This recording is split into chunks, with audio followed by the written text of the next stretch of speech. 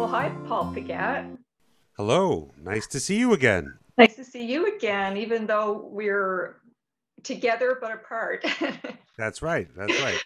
on the infamous Zoom that we've all learned to live with in these strange times.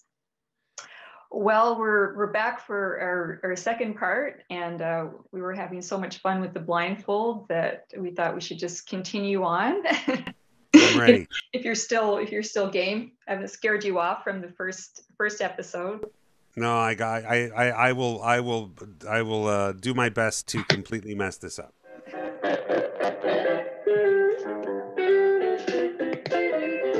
Jimmy Bryant,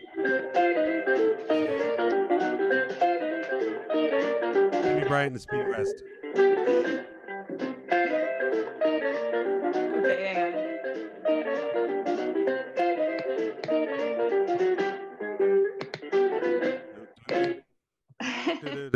That's Jimmy Bryant and Speedy West.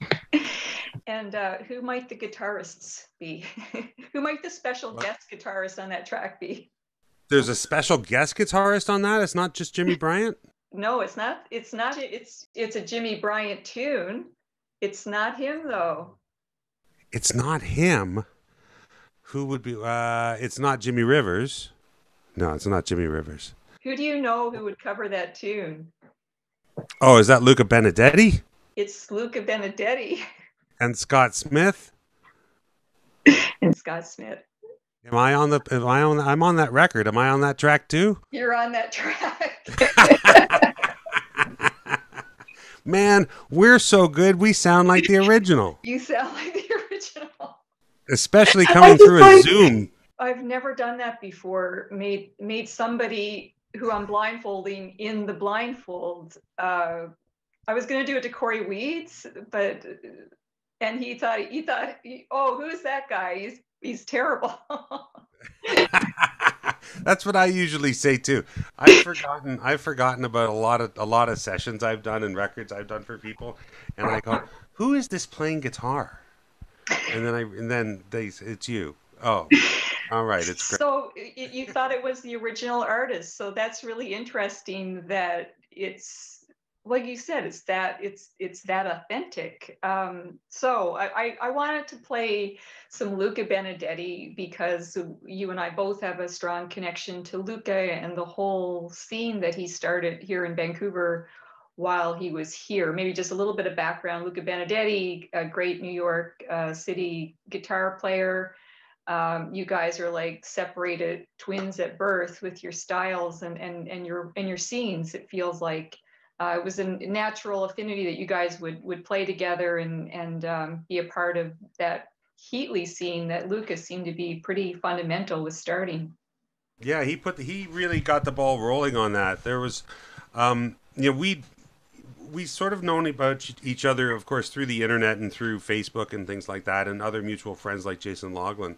And yeah, it was just like it was a natural connection because we both, were listening to the same music and playing the same kind of thing, and are complete guitar geeks. So guitar geeks need to stay together. It's very important. Yeah, I loved all of the stuff he was doing, and so I'm hoping once this is all over, I'll get to New York, and I want to see Jason, I want to see Luca, and another good friend of mine, Adam Levy, has just moved back to New York, and I'm trying to connect. Well, Luca and Jason are good friends, but I'm trying to hook them all up with Adam Levy as well, who's another fantastic guitar player, and we'll have a guitar summit in New York. Awesome. Maybe get That's Steve Ulrich involved. well, he started this great Vancouver band, Speeding West, based on people like Jimmy Bryant and that Mickey Baker is another influence. Um, and it had Scott Smith on pedal steel, Jeremy Holmes on bass, and Nino Di Pasquale on drums. And it was a fantastic band. They had a couple of recordings. Maybe talk about this particular guitar style. Well, this is it's resurrecting what would have been the guitar heroes of the early '50s, right? Because it's technically this style of guitar playing is called takeoff guitar, I still don't know exactly why it's called takeoff guitar, other than generally when the guitar comes out of the gates, it blasts right into the stratosphere, which is kind of the style. But it culminates around Jimmy Bryant, the hot shot of this style, a resurgence. It goes way back. Back to the 80s, I would say, with the beginning of Big Sandy and the Fly-Right Boys, and of course, Ray Kondo and that whole Western swing rockabilly scene. It's very West Coast that these kind of musicians were beginning to be idolized. But I look forward to when we can pack it in at the Heatley again, because Yes, we those had a those couple of very Luca tight Benedetti nights, which Scott Smith continued on with his pedal steel nights, were just once a month, and every musician in town, it felt like who was anybody would show up. And Paul, you were very often the guest, so you're a big part of that too.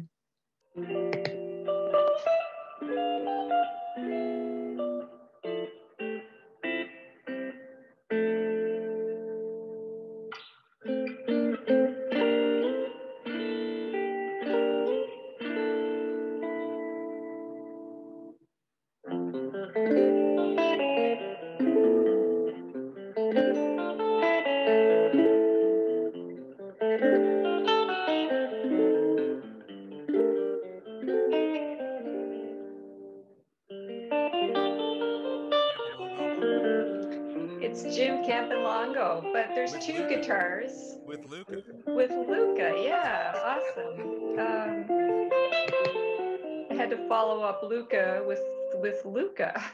So I wanted to follow up with Jim. With Jim, obviously, another guitarist in this style, and it was Luca that turned me on to Jim, and we ended up bringing Jim out for a couple of concerts. He's really, although he doesn't do a lot of his trademarks in the clip that you just played, he's a very easy guitar player to spot right away. So how did you, if he wasn't doing his normal thing, how did you tell it was him? His touch is really light. I won't say it's classical, but he really likes these kind of minuet-y kind of tunes. And there's a certain warble that he gets out of a guitar. He plays a very unique 1959 Telecaster.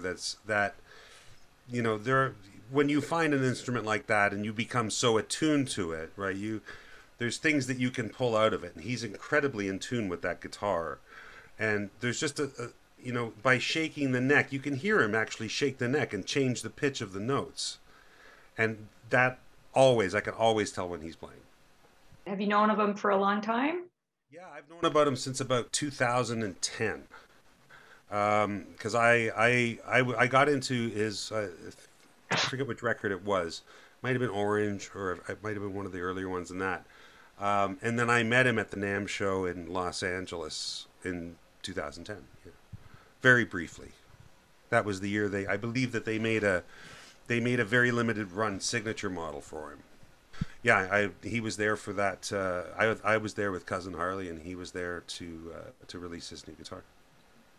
Well, a beautiful guitar player and a really interesting guy. Really enjoyed meeting him and having him out, and we'll have to get him back again. Yeah, absolutely. He's because it's funny that I got to know him because of his sort of New York combo, and then as I started to listen more and more, and then I remember then I found out about 10 Gallon Cat, which was the band that he had in San Francisco, and one of my biggest influences is a guitar player named Jimmy Rivers, and of course Jim knew Jimmy Rivers, and Oh, he did. And did they play together? there is a very short clip of them playing a little bit on YouTube. Yeah. Jimmy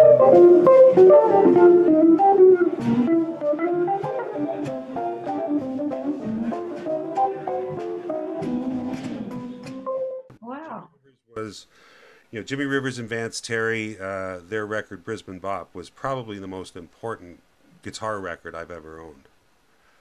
Oh my God, I have to write that down and play it. He also played another very unique guitar. He had a hollow body Gibson double neck, which is an extraordinarily rare guitar. And the steel player Vance Terry, which I think I've told you the story about Vance, he had a very very sad story. He didn't end well, but at that time, he was, and I still think he's probably one of the best pedal steel players to have ever walked the earth. When you hear him play, it's like listening to the whole Ellington Orchestra coming out of one instrument. Incredible.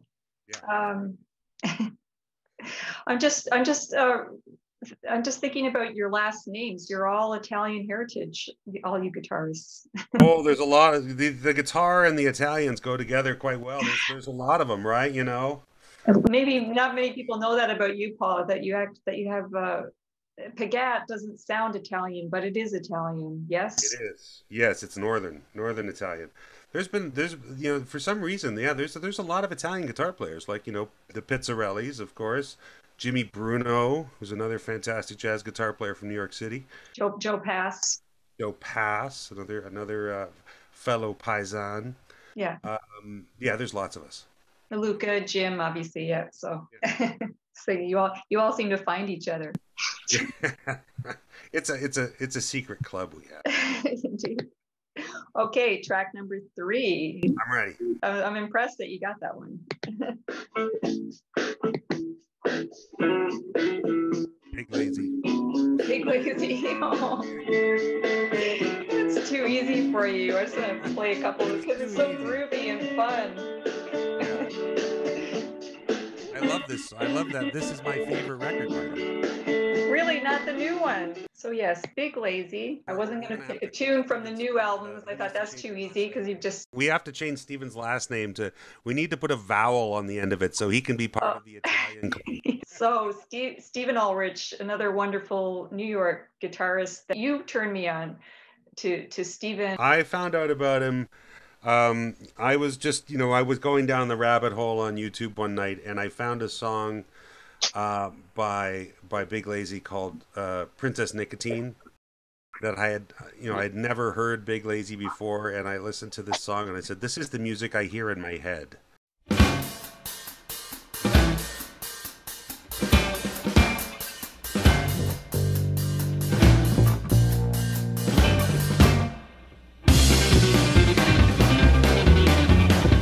This is what, when I'm sitting down writing stuff, I go, this is the kind of stuff that I would write.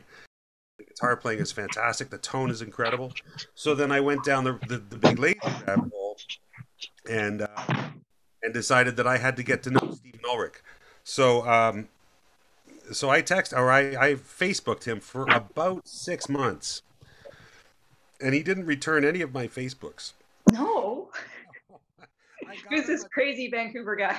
Yeah, I got him a gig. The best part is I got him a gig. He didn't know me. And he still wouldn't talk to you. Oh, he talked to me after I got him the gig. Oh. I don't think he knows I got him the gig. I was supposed to do a Gretsch event in Brooklyn, and I couldn't make it that year. And I suggested right away. I said, "There's this guy. His band's Big Lazy. He's in the area, so hire them." And he did the show, and he did really well. And then he got in touch with me, and ever since he got in touch with me, we've been emailing or talking on the phone back and forth all the time. And I'll send him emails. We've known each other for, I guess, about 4 years now. And I'll send him emails or texts from the strangest places, like, hey man, I'm in China or something, and I'm listening to one of the Big Lazy songs while I'm walking around. The next time I'll email him is like, hey man, I'm in Germany. This is back when I used to actually have a touring career. And I thought it seems that it gave him a big kick because, when I first got into the band, I noticed, I watched their discography, and there was a very large gap. And I know that Steven's a dad, so I figured he took some time off, just to be a dad.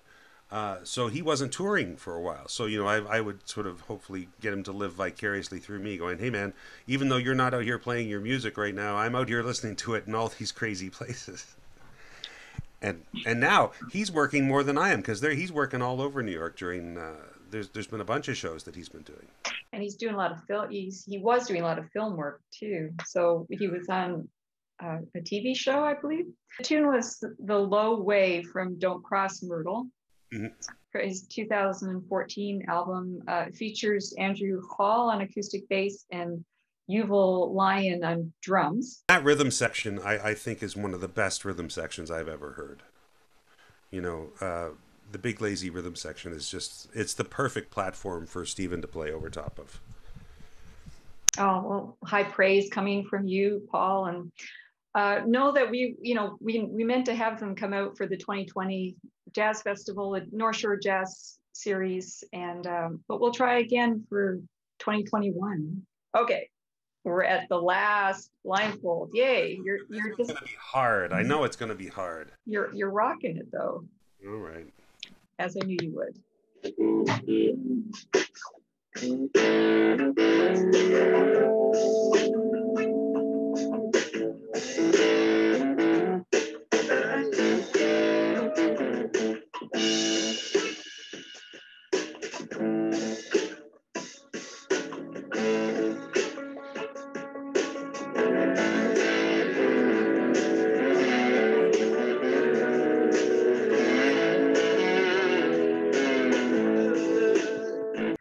Yeah, at what point did you know it was Kevin Bright?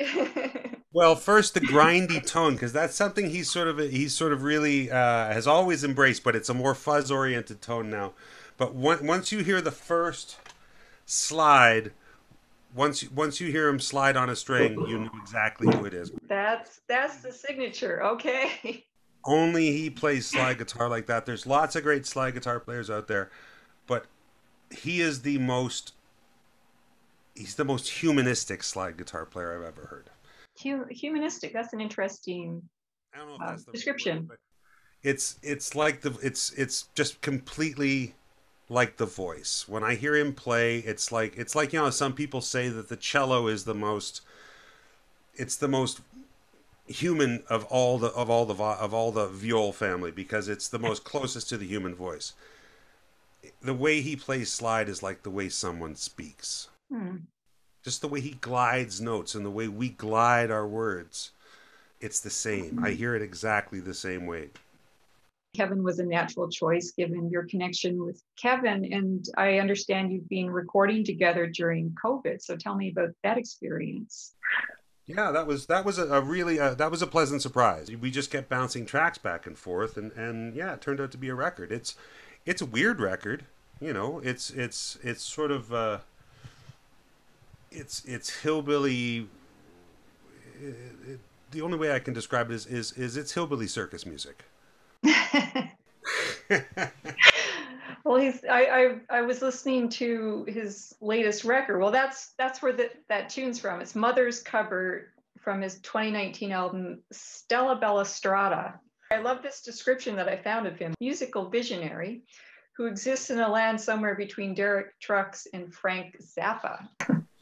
Right, and I describe him as Jeff Beck meets Thelonious Monk.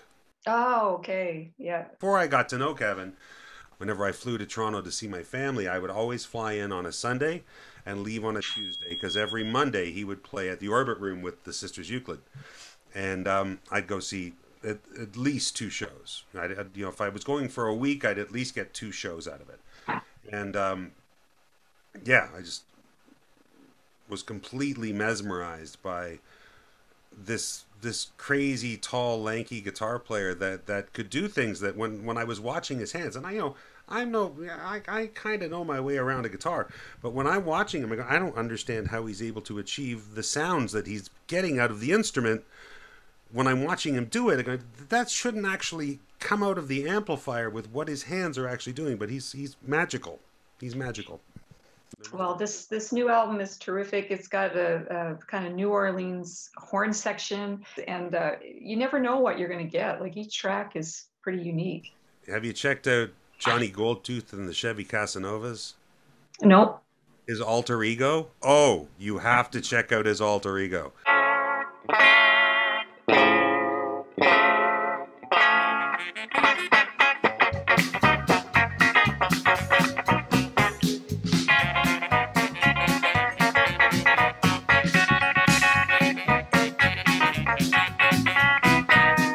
Goldtooth. So there is an actual little mockumentary that's online about Johnny Goldtooth, and it's the history of Johnny Goldtooth. What has been the secret of your long association with him? No. And it's really incredibly funny. But the record that he did to support this alter ego is fantastic. Oh, super. Well, I always get these great tips from you, Paul. All right. Well, you've passed the blindfold with flying colors, my friend. Guessed it. Who would have guessed it? Well, we have a nice project coming up together, Paul Pigat, with your very wonderful trio, your legendary trio, Cousin Harley. And we're going to do a CD release together, a virtual CD release. November 26th will be the watch party. We're going to send it out as a link to purchase, and you'll have the whole weekend to watch it. You're allowed to dance around your living room all you want. That's right. That's right. And because you're at home, clothing is optional, so that makes it even more exciting. I just decided it was time to do another record with Cousin Harley. It's our 7th record. Wow, that's fantastic. It's a lot of records. Our last record, which was a tribute to Mr. Merle Travis, so it was a very tame record. I won't say a tame record. It was still very rambunctious and typically Cousin Harley. But Cousin Harley has always had a very punky side to it when we wanted it to be punky. What's your famous quote from the Delirious Dutch Band? The Motorhead of Rockabilly. So yes. The Motorhead of Rockabilly. I wanted to embrace said Motorhead of Rockabilly again. So this is a little bit more of a rockin' side of a record. So I wrote all the tunes. This is the first record we've ever done that there isn't one cover. Usually I do at least 1 or 2 covers on it. There are no covers on this record. I wrote everything on it. I wanted it to really focus on the parts of this. I know people call us a rockabilly band, but we're not really a rockabilly band. We're a hillbilly rock and roll band. So, we're a band. That's the better way to just say it. We're a band. I like country music. I like hillbilly music. I like rockabilly music. I like blues music. I like Latin music. So, this is everything from straight up honky kind of ideas to there's some great Latin ideas on the new record. There's some screaming rock and roll truck driving music. I'm really happy with the way it turned out. With every record that I've ever done, there's at some point I decide I hate it. I hate every record I've done. And this always happens because you work on this record for so long and you're going, okay, it's finally done. And then you put it away and 2 weeks later you listen to it going, oh, I hate it all. And I've only had 1 day of that with this record. So that's good. Usually it lasts a lot longer. Oh, wow. I'm back to really loving this record. It really does. It really sort of culminate a lot of the ideas we've done over the years. In fact, a good friend of mine, Adam P.W. Smith, who does most of my photography, I gave him an early mix of it. And he said, Paul, this is like you've taken all 7 records that you've done before and you've mixed them and just got the best elements out of all 7. Oh, that's really high praise. Yeah, I'm really happy with it. It's certainly a little bit more aggressive than certainly the last one. It's nothing like Merle Travis. And it's probably closer to our first record, Jukin, than any of our other records. So, coming full circle. I'm 51 now. Trying to relive my late 20s. Well, I can't wait to hear it live from our stage at the Blue Shore. It's going to be fantastic. Well, I want to thank you for joining me on Zoom. Yeah. We enjoyed our first interview on our stage, but this is being fun too from my living room. Yeah, this is my room. This is where the magic happens. There's guitars. Yeah. There's a pile. Look at them all. Pile of guitars over there. I know you're building guitars. Like COVID's being kind to your guitar production. I didn't build any of these. These are all your babies. These are the ones I make. I make a living with. The ones I build are just for fun. There's more. I don't. There's a screen there. They're behind there. There's a lot more. Anyway, it's a privilege to see into your living room and into your world a little bit. And my pleasure. Thanks so much for having me. Okay, we're going to end with one of your songs, Paul. What are we going to hear? Okay, the song I'm going to end with is what I consider to be the perfect murder ballad. This song is written by a good friend of mine from Vancouver Island named Tolan McNeil. We were all living in a house together at the time, and he was working as a roofer. And he came home from dropping a load off at the Heartland dump and said, "Hey, I wrote this song." And he showed it to me on a napkin. He sat down and played it, and I thought, I can't believe someone just spent 30 minutes driving home from the Heartland dump and wrote this beautiful song. And the song is called Heartland. Wow, I know the song, Paul. It's one of my favorite ones that you do, and you're right. It's a perfect song.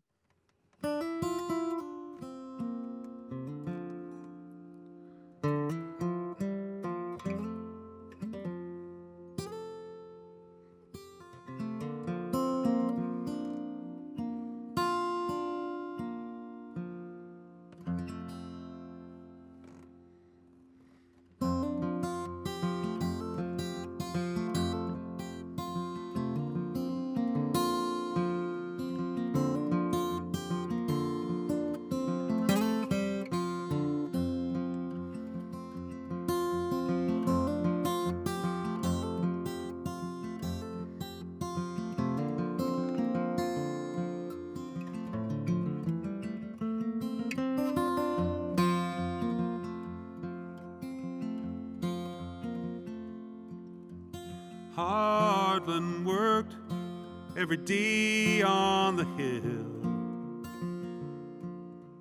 shooting at blackbirds that drank from the well.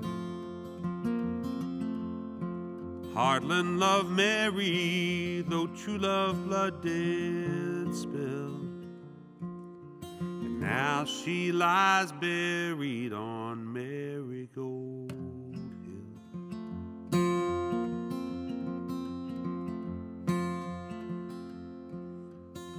Sheriff came looking for Heartland for long, found Heartland workings, though nothing was wrong. Heartland took aim at a bird in the sky, and without further warning shot the sheriff between the eyes.